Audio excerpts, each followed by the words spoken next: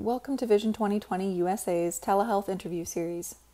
Yao Liu, M.D., M.S., is the chair of the American Telemedicine Association Ocular Telehealth SIG, the director of the UW Teleophthalmology program, and an assistant professor in the Department of Ophthalmology and Visual Sciences at the University of Wisconsin School of Medicine and Public Health. She is interviewed by Rajeev Ramchandran, M.D., M.B.A., Associate Professor of Ophthalmology at the Flaum Eye Institute at the University of Rochester, and a member of Vision 2020 USA. Well, welcome everyone. I am Rajeev Ramchandran. I am an ophthalmologist, vitreoretinal surgeon at the University of Rochester, and associate professor of ophthalmology. I'm also a member at large for Vision 2020. And today we have the great fortune of interviewing Dr. Yao Liu, who is associate professor of ophthalmology at the University of Wisconsin in Madison, and also director of teleophthalmology at the University of University of Wisconsin in Madison. So welcome, Yao, and thank you for joining us today. Thanks so much, Rajeev. I really appreciate the opportunity. Great. So, teleophthalmology is a word that has been used more often the last decade or so, with a lot of interest in telemedicine.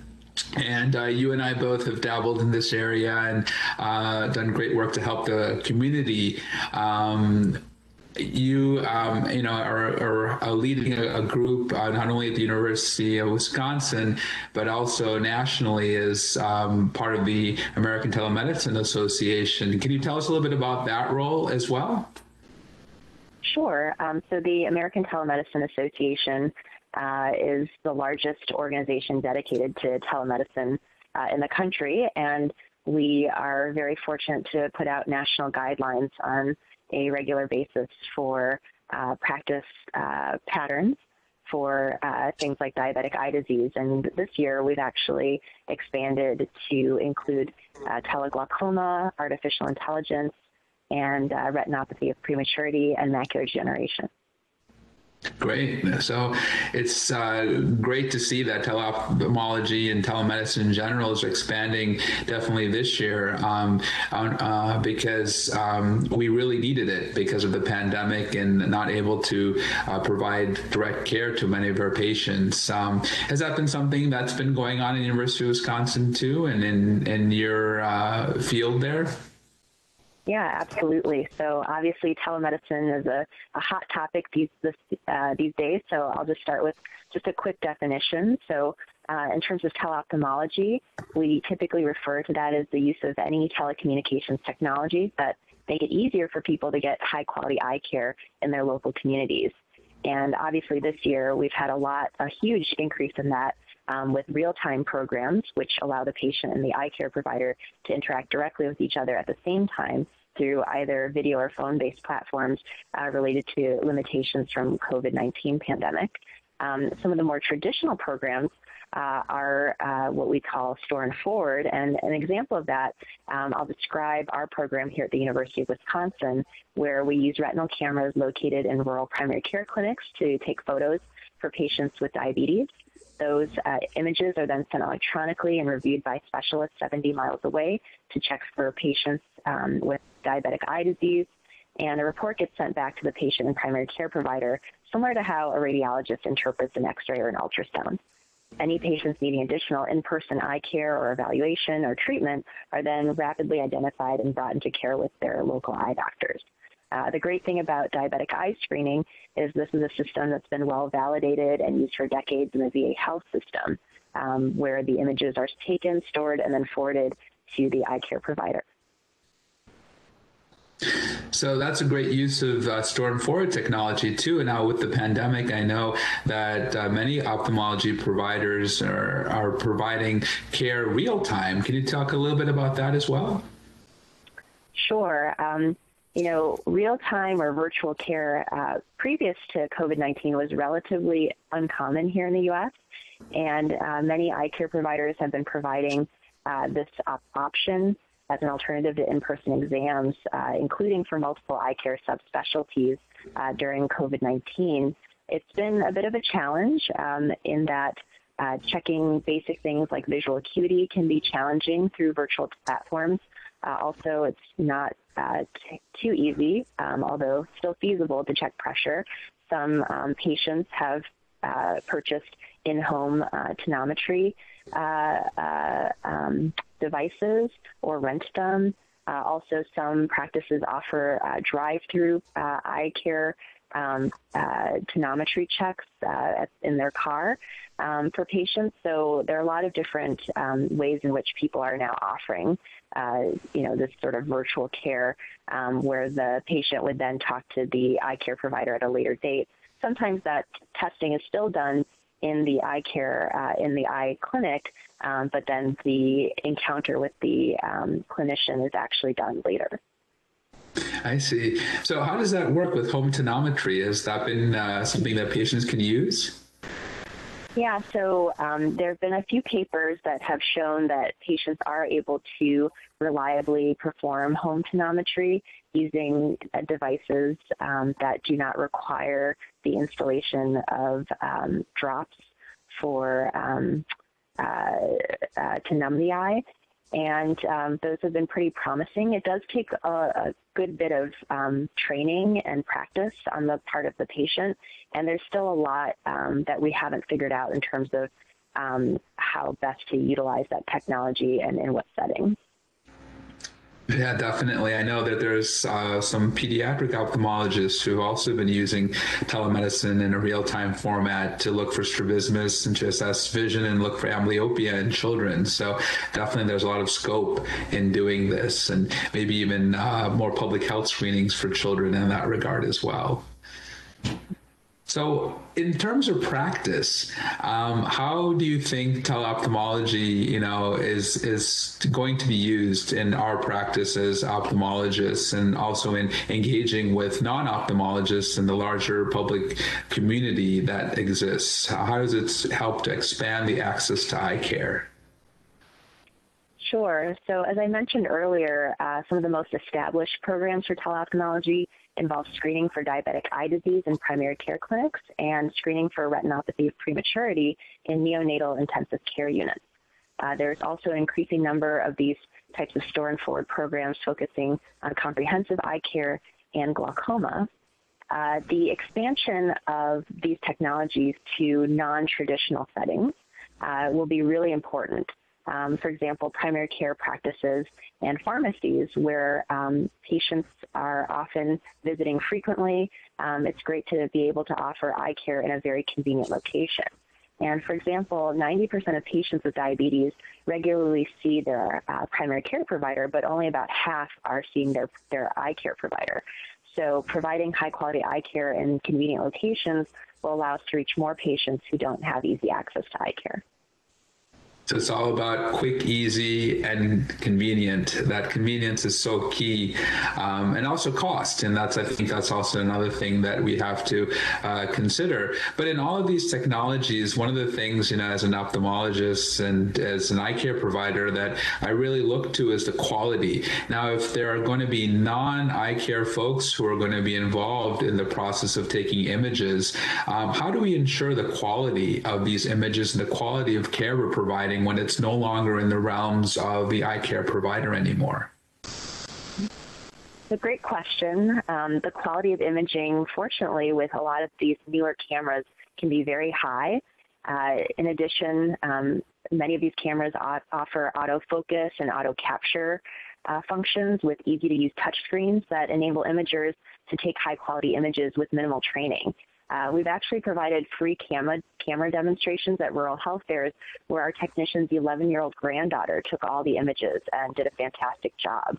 And as you mentioned, the convenience factor is really important for patients. It often takes less than 5 or 10 minutes to obtain the photos. Dilating drops are usually not needed, and many patients describe their experience as being quick, easy, and painless.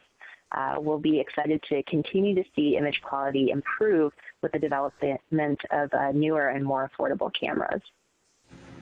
Great. And what about dilation? You brought the fact that a lot of the cameras don't require dilations or non-mydriatic, but is dilation still involved in doing teleophthalmology? So some programs will dilate all their patients. What we found is that not having to use dilating drops is a big patient satisfier, and it actually gets more people to obtain screening. I would say that some places like the VA and Indian Health Service have instituted a dilation as needed protocol. So, for example, the technician would attempt to take photos without dilation, and if the image quality is not adequate, they can instill half strength or 0.5% tropicamide in a patient's eyes, and that usually gets the pupil size large enough once it gets around 3 millimeters or so to take advantage of that and be able to get high quality images with these newer cameras. That's wonderful. Yeah, I mean, dilation is still something that may have to be done, but for a majority of folks, hopefully not. And this is a great overcoming of a great barrier that exists in delivering care. I know many of my patients like, oh my God, doc, how long am I going to be dilated for, or blurry for after they see me? As a retina specialist, I dilate everybody, right? So it's a very different thing when you don't have to have that and you still can get some eye care. One of the things that I know that a lot of people that patients ask for, at least in my program, is they're always come in thinking they're going to get glasses when they come in and get their teleophthalmology eye evaluation. Now, what do you think about that? What has your experience been as far as what patients expect out of it? Well, I think that making sure that the patient education materials are really clear about what the purpose of the screening is, and also providing that education to the primary care providers and the staff that are telling the patients about what to expect. So it's kind of a joke, but on the presentation that I usually give to the primary care providers and the primary care staff, I have a slide that basically says, here are the things you should tell patients what to expect. And the last sentence says, we will not prescribe glasses. And then, the top 3 things I write, we will not prescribe glasses. Number 2, we will not prescribe glasses. And number 3, we will not prescribe glasses. So we really try to hit home that that's not the goal, because I do think that's a really common misconception. And one of the factors that really contributes to confusion among patients is they may go and get glasses somewhere but not have had a dilated exam, and they assume that they had diabetic eye screening. That's true. Patient education is so key, and you hit one of the key points there is understanding what constitutes an eye exam, right? And so that's really, really important, especially folks with diabetes, the importance of looking at the back of the eye and the retina and looking for disease that we're doing with these programs, and in other diseases too, including glaucoma as well. So do you think that the teleophthalmology that it currently exists and currently being deployed is improving access to care? Is this something that's really working? Well, the short answer is yes. We know that teleophthalmology can greatly expand access to eye care. And let's stay with diabetic eye disease as our example. Teleophthalmology has shown to be cost-effective and has reduced blindness from diabetes in single-payer health systems such as the VA and the English National Health Service, where diabetic eye screening rates exceed 80%. And remarkably, diabetes is no longer the leading cause of certifiable blindness in England following the national rollout of their program. We've known for 50 years that the majority of blindness from diabetes is completely preventable with early detection and treatment, but diabetes remains the leading cause of blindness among working-age U.S. adults, largely from lack of access to screening and treatment. And we know that teleophthalmology can close this gap if it becomes more widely adopted and effectively implemented. So what are your views about the adoption of teleophthalmology in non-eye care settings? What have been the facilitators and the barriers for making this happen? Yes, unfortunately, teleophthalmology use in the U.S. remains very limited, and there are major barriers to adoption, particularly in multi-payer health systems outside the VA, outside of some health systems where you have basically integration of the insurer and the healthcare system. So where the majority of patients receive care are considered multi-payer health systems. And some of the major barriers include financial concerns, limited use by providers, staff, and patients. I know we focus a lot on cost as a a major barrier that's often cited for patients. But cost is not the major barrier. We know from a prior randomized clinical trial that, even when patients were offered this technology at no cost, they were not able to sustain increases in a multi-payer system in diabetic eye screening. So patient cost is only part of the equation. Some of the possible ways to overcome the barriers include more affordable camera technology, demonstrating a variety of financially sustainable billing models for health systems, and engaging key stakeholders such as patients, primary care providers, eye care providers, clinical and health systems administrators, insurers, and health policymakers to maximize teleophthalmology use. Another area that hasn't really had as much focus is in follow-up rates for in-person eye care among patients who are detected to have vision-threatening eye disease on their teleophthalmology imaging. That has been reported to be quite low in some studies, and how we can encourage patients to not only obtain screening, but also to obtain that critical follow-up in-person eye care when needed will also be an important area of continuing research as well. That's very true. And we have the technology, but do people use it? They say that it takes 17 years sometimes to take a evidence-based practice and actually get it implemented into actual use and daily use. So this is a great challenge. So I know you're doing great research in this field and you're leading a lot of efforts nationally in this. Can you explain a little bit about your research and how it applies to teleophthalmology and its adoption in the United States? Sure. So we've been able to leverage the field of implementation science, which is focused on taking evidence-based practices and getting them into daily use. And so what we did was we tried to better understand what makes it harder and what makes it easier for patients and primary care providers to use teleophthalmology. And so we interviewed them, and we identified one of our findings was that the lack of integration of this technology into primary care workflows was a major barrier to achieving and sustaining effectiveness in increasing diabetic eye screening. There were quite a few patient barriers that included just being unfamiliar with teleophthalmology. Many patients and many providers had never heard about it. Patients sometimes have misconceptions about diabetic eye screening, as we talked about earlier, related to getting their glasses checked. And there are always logistical challenges for patients, such as cost, time, and transportation. So convenience, as I talked about earlier, is a major factor. Another important patient factor is leveraging their trust in their primary care provider. And most patients, when we ask them, well, why did you get your eye screening, they said that it was strongly recommended to them by their primary care provider. So that recommendation is really critical. For primary care providers who are referring patients for this, for teleophthalmology, they had a really hard time knowing when their patients are due for screening. A lot of us, as we know, may not do the best job of CCing primary care providers when we do a dilated exam on a patient with diabetes. And so a lot of times the primary care providers do not have records of when the patient last obtained screening. And for the primary care providers, they really understood the importance of this technology, but what made it hard for them was just logistical issues related to how easy it was to put in an order or refer the patient for screening for teleophthalmology, and also getting those screening results. So based on the work that we'd done with these interviews, we developed a implementation program called EyeSight, or Implementation for Sustained Impact in Teleophthalmology.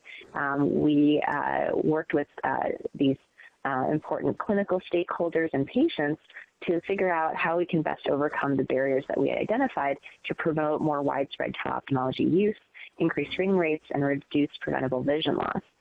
In this program, it's a coach-facilitated system in which a trained practice facilitator guides primary care providers, staff, and administrators through a process by which they would tailor the implementation of teleophthalmology to their clinic's unique needs and resources. And we have a freely available toolkit online at https://hipexchange.org/eyesight. That's capital I-SITE. And hope that some folks can check that out. We did test this, and in our pilot study published in the journal Telemedicine and eHealth, we found that eyesight increased teleophthalmology use over sixfold, and diabetic eye screening increased from a baseline of 47% in a rural health system, a federally qualified health center, to 64% following the introduction of teleophthalmology. And this was a clinically significant improvement from performing below the national average to within the top quartile of health systems nationwide. And our next step is to determine whether eyesight is an effective generalizable strategy across multiple rural health systems in a multi-center randomized clinical control trial. And our long-term goal is to expand eye care access in underserved populations using teleophthalmology, and hope that what we learn will save sight in our communities here in the U.S. and around the world. Wow, that's very laudable, and that's great that you achieved so much success so far with this, especially in the rural areas. Now, do you have any indication or interest to expand this to urban areas as well, where there's a larger percentage of diabetes? Yeah, so we are currently looking at working with some underserved urban communities, particularly communities of color. And I think our next step will be to work with some folks in Milwaukee to look at what are some of the unique barriers and facilitators in the African American community. Interestingly, African Americans are twice as likely to go blind as non-Hispanic white population. So it's definitely an area that we are very much interested in. That's wonderful. Especially health equity has really been a thing of note in this day and era. And I'm really happy that this type of technology can really make an impact and really expand access to all cadres of people. So that's great. One of the things that, is important to note in any technology is looking at the champions or the drivers of such technology. I know that insurers are very interested in such technology because they're graded, by the rates, the quality metrics in their population, and having an eye exam, and if you're a patient who has diabetes, is a very key metric in the quality of their care. Who have been the stakeholders or the drivers for pushing teleophthalmology and trying to get it established in clinics? Well, there are a lot of stakeholders involved, as you mentioned, and I can't speak for all of them. I think obviously patients and their families stand to gain the most from having greater access to and more options for obtaining vision-saving eye care. I've seen many champions in the primary care realm, primary care providers, some of whom have actually set up programs on their own accord. Obviously, eye care providers like ourselves, who are very interested in expanding access to eye care and public health, are also major champions. And I'm hopeful that more of our advocacy organizations will increase their support for policies that will help further increase adoption and facilitate greater teleophthalmology use. Now, are there any people who put up roadblocks to making this happen? I don't know, some of our own colleagues, looking to see that this is threatening their business. I'm sure there's that type of feeling as well in some areas. Mm-hmm. Yeah, so, one of the issues has been with some eye care providers feeling that, that this is going to somehow reduce the number of patients who see them, that the patients would rather have teleophthalmology than come in for in-person care. What I say to those folks is that, right now, many of us, I would say the vast majority of eye care providers are quite overwhelmed with the number of patients that we need to see. And yet we're only seeing about half of the patients with diabetes who need care. And so I think it's unrealistic if you look at the population with diabetes here in the U.S. and how that's continuing to increase. It's supposed to double or triple within the next few decades with no concurrent increase in eye care providers, that there really just aren't enough eye care providers, period, to screen all of these patients. Furthermore, there have been quite a few studies showing that once you set up a teleophthalmology program, you actually increase the volume that downstream eye care providers do see with patients needing cataract surgery, people needing surveillance for glaucoma, development, as well as diabetic eye disease and macular degeneration. These are often patients that none of us are seeing, and yet they are going blind in our communities. So I think as an eye care provider, for me personally, I've just seen far too many patients lose their vision unnecessarily, just simply due to lack of access to eye care. So I think there are many patients that none of us are seeing, and so the more that we can expand access, I think the better it will be for all of us and for our communities. So it's the rising tide lifts all ships, and I think that's very true. So yes, the perspective has to kind of be more expansive, and I agree with you. We're both part of the same choir there. So now, with anything, money is always a big factor in things. And although you said money and cost wasn't a big factor in adopting such technology, often it is there in sustaining this technology or sustaining this intervention in practices. So what are the current thoughts and recommendations about financially sustaining teleophthalmology, especially as it relates to improving the HEDIS metric for annual diabetic eye exams in patients? Sure. So obviously, it's very complicated the way that health systems are reimbursed and all of the different population health measures that they can achieve bonuses for. So what we recommend is to work closely with administrators at each health system, particularly population health and quality improvement directors, as well as experienced billing and compliance staff. These folks can be really critical for ensuring the development of a financial model that works within the unique factors and constraints of their local environment. These include factors such as payer mix, regional differences in Medicare and Medicaid, reimbursement for teleophthalmology, and overall ensuring strong alignment with organizational goals and existing initiatives can also be really important for obtaining buy-in from top health system leadership. So trying to get your team on board and have these diverse people in your health system or the health system you're working with on your team is very, very important. Yeah. How have your experience been in that? Have you engaged them early on in the process, or when is the best time to contact these people when you're looking at teleophthalmology?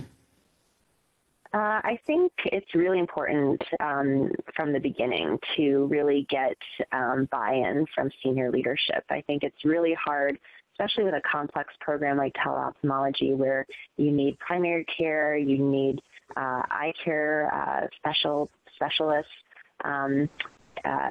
Sometimes you need non-primary care or eye care. For example, some of our cameras are operated by radiology technicians.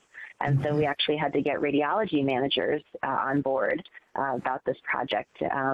So I think, as early on as possible in terms of engaging all of these stakeholders within the health system to get buy-in. And going back to what you said about champions, it's really important to reach out to people early on because you never know who's going to be your champion. One surprise we had early on was that one of the managers in radiology was a long-term supporter of the local Lions Club. So she really understood in a very fundamental way why this work was so important. And I think finding those people who will help remove obstacles is as important as finding the right people who will, give you the green light for what you're doing. That's so true. You never know who's going to be your supporter. You just got to keep giving the message to everyone and see who comes on board. So that's great. Now, I know the technology is advancing. We talked about cameras improving and, developing the framework and plugging in the technology as it comes. Now, there's new technology, including artificial intelligence, that are becoming more of game changers in this space. Can you speak a little bit about that, and how do you think that will impact what we're doing here? Because as of right now, humans are still reading many of these images, but as technology evolves, that might not be the case. Well, artificial intelligence represents a tremendous advance, as you know, and has incredible potential for increasing access to teleophthalmology by expanding the pool of folks who provide image interpretations. The accuracy and reproducibility of these algorithms for detecting diabetic eye disease in retinal photographs have been well validated. However, there remains room for improvement, particularly with regards to improving image gradability and sensitivity for non-diabetic eye disease through the development of new algorithms and improved camera technology. In addition, more research needs to be done regarding patient acceptance and ethical issues regarding the use of artificial intelligence. We look forward to continued advancements in this area, which will provide eye care providers with advanced tools for clinical decision support and provide patients with individually tailored assessment of risks for disease progression and their likely treatment outcomes.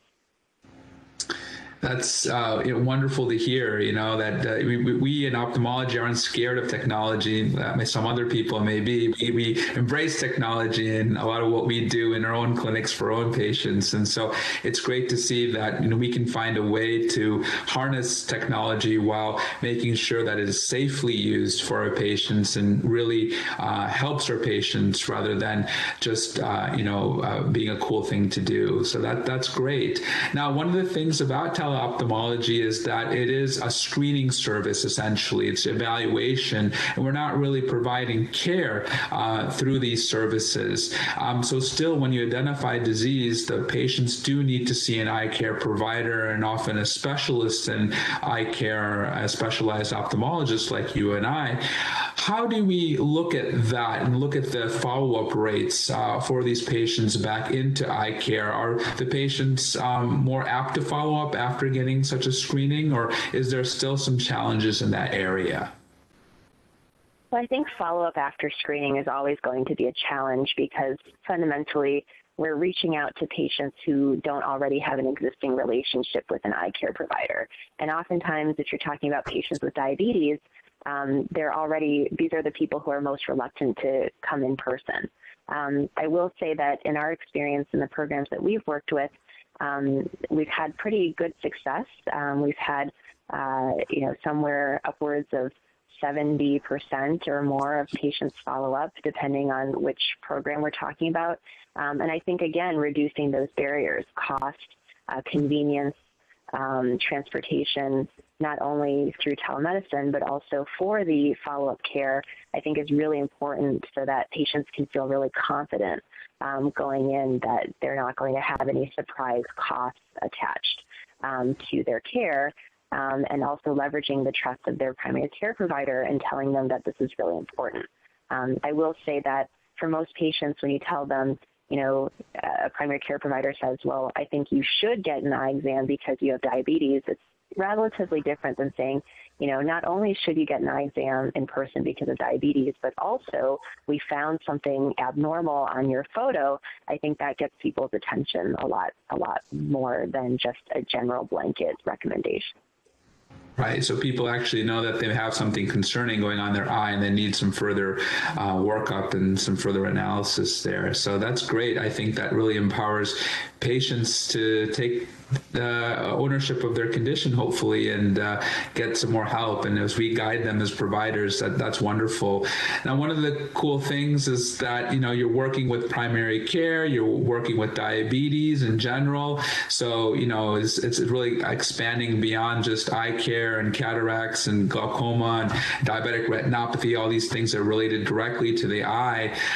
What can advocacy groups do, such as Vision 2020? Vision, eye care is just one little cog in the whole body. There's so many other things that can go on in the body, so many other diseases that are out there. How do we sort of band and form these alliances and kind of move forward to push technologies like teleophthalmology and telemedicine forward as a group? Well, I think organizations like Vision 2020 that have so many great relationships with larger groups can really work together and finding common ground and in increasing advocacy around improving reimbursement and regulatory issues will really be important for educating policymakers and patients to take collective action to increase teleophthalmology adoption. That's very well put. How about in terms of looking at disease as an entity that affects the patient holistically in a way? So what's happening in your eye, I often tell patients there, it's also happening in your kidneys, it's happening in the small vessels in your brain and other areas. Is there any a benefit for the eye care provider to champion with endocrinologist or primary care provider about the global aspect or the holistic aspect of diabetes or other diseases that manifest in the eye but have other systemic complications as well?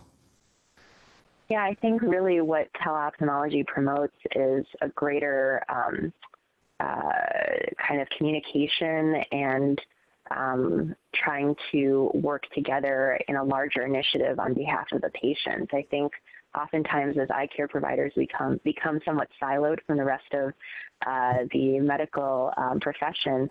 And as you know very well in your practice as a retina specialist, when a patient has advanced diabetic eye disease, advanced diabetic retinopathy, that's really the tip of the iceberg in terms of what's going on throughout the rest of their body. And so I think some of the data coming out now in terms of morbidity and mortality for these patients has been really quite dramatic, and I think it'll be important to increase the coordination of care across multiple specialties to try to maximize outcomes for these patients.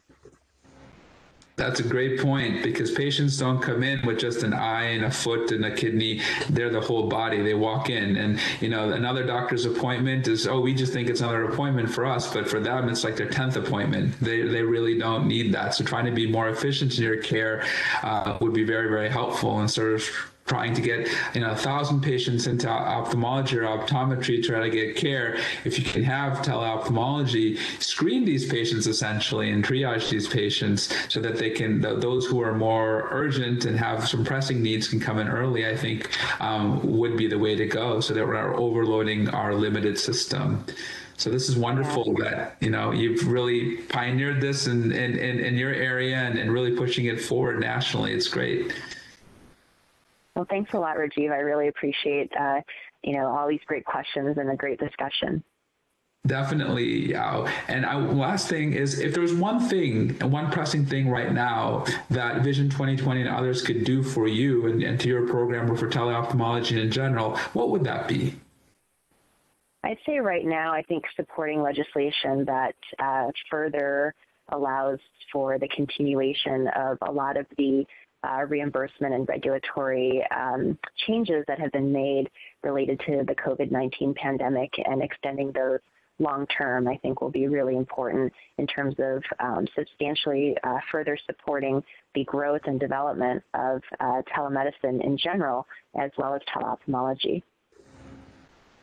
Well put. So we should write our congressmen and senators and make sure that we're getting the message out there, and also push for advocacy probably through the American Academy of Ophthalmology, the American Academy of Optometry, the American Optometric Association, and others to really push this agenda forward nationally, and maybe even work with other folks in the non-eye care fields like the American Diabetes Association and primary care groups and public health groups, because it is a public health issue.